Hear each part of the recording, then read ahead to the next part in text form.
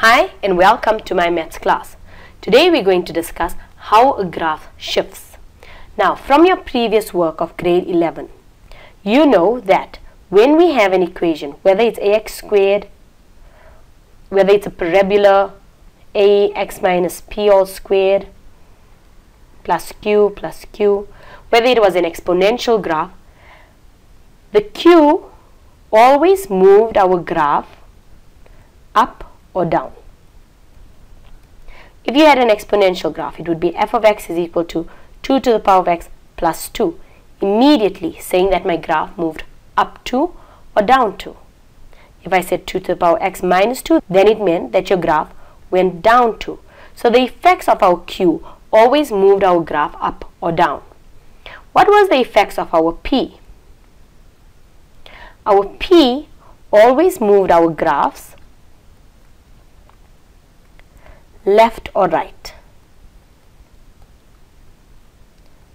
Now this you wouldn't see so much in the standard algebraic graphs except parabola, but where you would have seen it a lot is in your trigonometry, where if I had x minus 30 degrees, then it meant that my graph moved 30 degrees towards the right.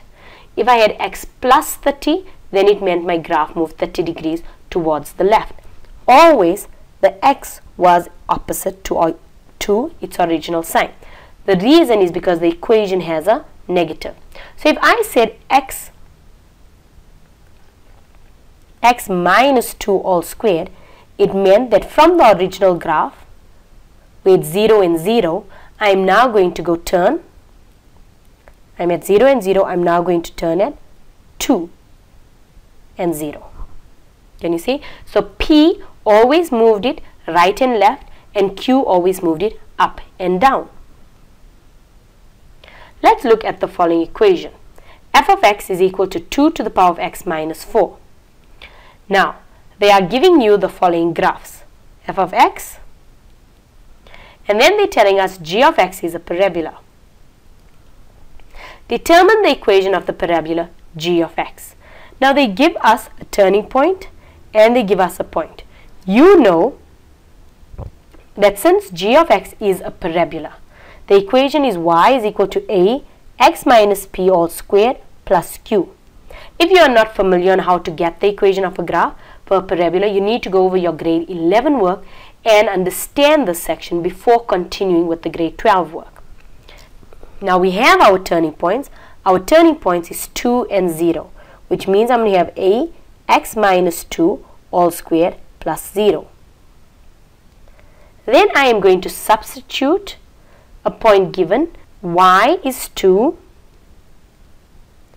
and then we have x as 3 minus 2 all squared plus 0. That would give us 3 minus 2 is 1, 1 squared is 1, so we have a is equal to 2. So the equation of our parabola is g of x is equal to 2 open brackets x minus 2 all squared. Now look at the next question. They're telling us determine the equation of h of x if h of x is equal to f of x plus 4. How do we do this? We're going to write h of x is equal to f of x plus 4. What is f of x? F of x is 2 to the power of x minus 4. That is f of x. So wherever f of x is, I'm putting 2 to the power of x minus 4. Then I have an adjustment which is plus 4. So what is the equation of h of x? H of x is now 2 to the power of x, and then we have minus 4 plus 4, which would cancel each other out, giving us 2 to the power of x. So h of x now equals to 2 to the power of x minus 4 plus 4. So what they would do in every exam, you would notice that if they give us graphs that are not originally a to the power of x or b to the power of x, because inverse graphs are limited only to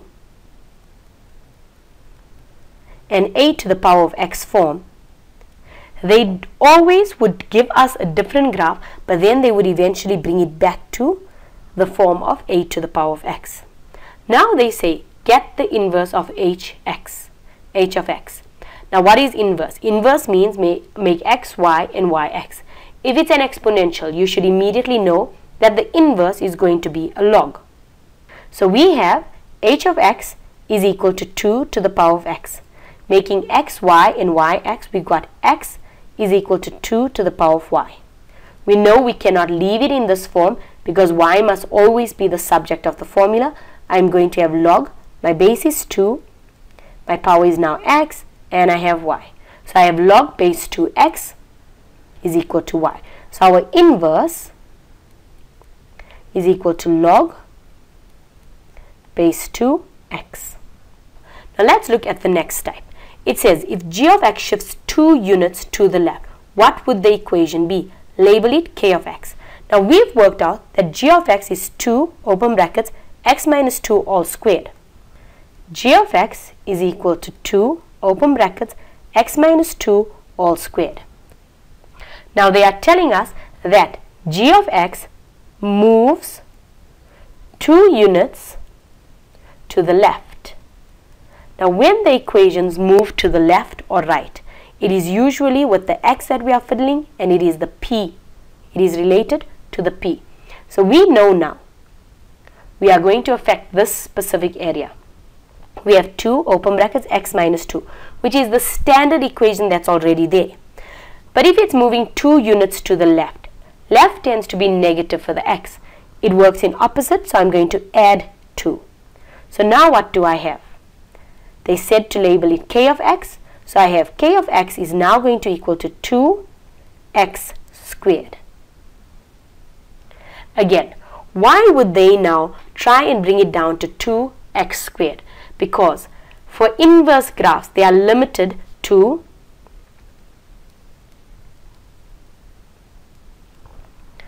ax squared graphs. They cannot go more than this.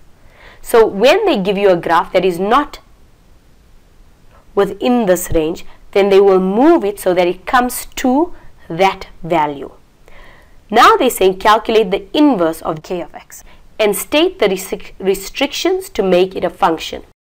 We know that if I have y is equal to 2x squared, to make it an inverse, x must become y and y must become x.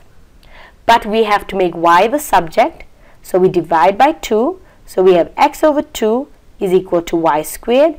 We're then going to root it. So we have x over 2 rooted is equal to y. But we also know that this is not a function. From your previous work for parabolas, you know that the restrictions is always from the negative infinity to the turning points and from the turning points to the infinity. The same rule applies.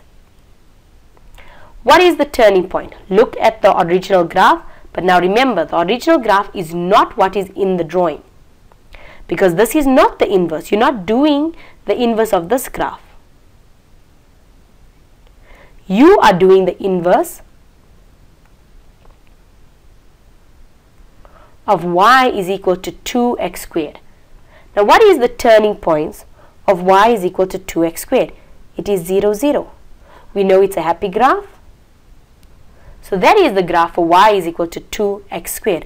Our turning points for p and q is clearly 0 and 0.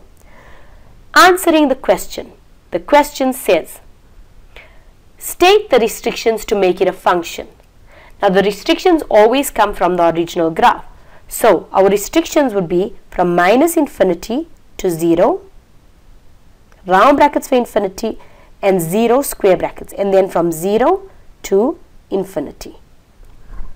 Negative infinity to 0, 0 to infinity. So these are the restrictions for the parabola in order to make it a function. Thank you for watching.